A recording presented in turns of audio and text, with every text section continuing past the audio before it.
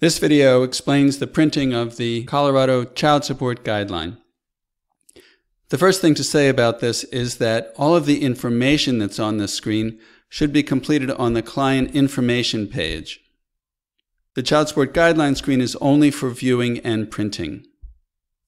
You see all these numbers in blue. All the numbers in blue are calculated by the software.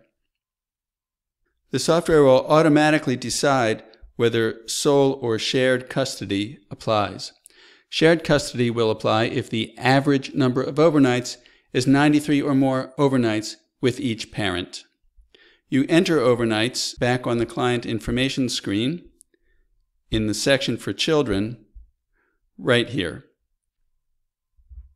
The law also provides that if the sole custody calculation results in a lower child support amount than the shared custody calculation, then the sole custody calculation should be used. If that is the case, in the place where the software is showing whether sole or shared custody is being used, there will be a message that sole custody is lower than shared custody. There is also a special calculation for children of another relationship. If the child is a child of another relationship, you indicate it by clearing this checkbox and then indicating where the party lives. If the party lives elsewhere, then the deduction will be based in part on the support that is paid. So you would enter that amount here, and then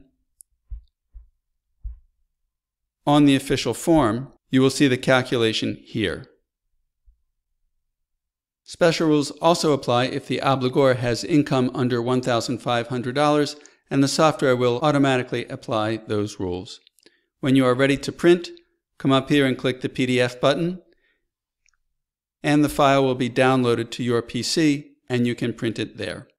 This concludes the video for printing the Colorado Child Support Guideline. Thanks for watching.